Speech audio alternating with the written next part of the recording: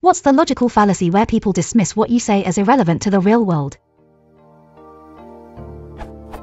Quite often I see derision about ideas by people who label them as too academic.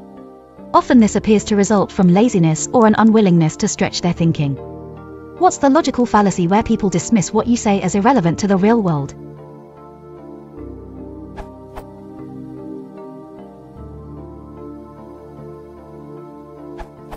At its most general, this is a fallacy of relevance. Precisely which one would depend on how it's presented. If your interlocutor were to say you're one of them academic types, so you must be spouting nonsense, it would be ad hominem. If they said something more like sounds like that academic talk, we all know how trustworthy that is, it would be more properly categorized as an appeal to emotion, which emotion exactly would depend on the tone. However, in order to have committed a logical fallacy, they must first have been attempting to make a logical argument, i.e. they must have intended their utterance to convince someone that your argument should be discarded. They may just be arguing in bad faith. Alternatively, they are attempting to undermine the epistemic grounding of your claim by calling into question the absolute validity, or at least applicability, of Western, philosophical logic/scientific and academic reasoning, which wouldn't be a fallacy at all but a potentially valid tactic.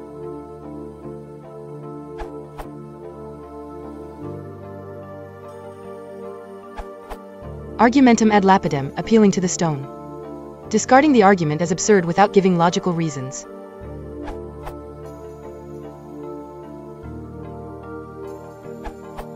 Following Cerberus's suggestion above, I checked the Wikipedia list of fallacies, and found a couple that bear on the case at hand. One is the appeal to poverty or argumentum ad lazarem. Supporting a conclusion because the arguer is poor, or refuting it because the arguer is wealthy. Though this red herring fallacy focuses narrowly on the financial status of the arguer, it could be applied metaphorically to intellectual wealth, too. Understood in terms of scholarship, the appeal to poverty says, I am not clever and learned like my opponent, so I can be trusted to speak plainly and honestly, free of the incrustations of pretension, sophistry, and ivory tower bias that inevitably accompany academic learning. A second possibly relevant fallacy is inflation of conflict. The experts of a field of knowledge disagree on a certain point, so the scholars must know nothing, and therefore the legitimacy of their entire field is put to question. This fallacy, I've noticed, is especially popular in anti-evolution rhetoric, where disagreements about specific narrow evolutionary details serve as a basis for claiming the existence of bitter division among evolutionists over the general principles of the science. In effect, the broadly interpreted appeal to poverty says you can't trust an educated person, and the inflation of conflict says those academic types don't really know anything anyway.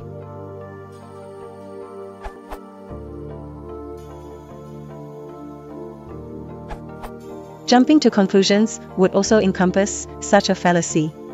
Figure to judge or decide something without having all the facts to reach unwarranted conclusions.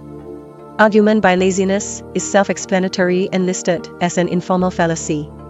It is alternatively referred to as argument by uninformed opinion. Figure the arguer is not informed on the topic but has an opinion nevertheless.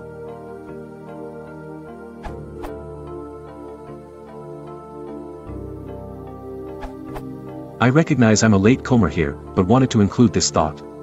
I'm not sure there is any fallacy at work here. This is best illustrated by example. An old physics joke asks, what is the best way to load chickens on a truck? To which, after considerable work, the physicist answers, first, assume a spherical chicken in a vacuum. That would be a classic example of an academic answer which works on paper and in academic discussion, but fails in reality because chickens are not spherical, and chickens do not live in a vacuum. Essentially, this argument is a statement that textbook solutions are often idealized and do not include many real-world factors that stray from the ideal.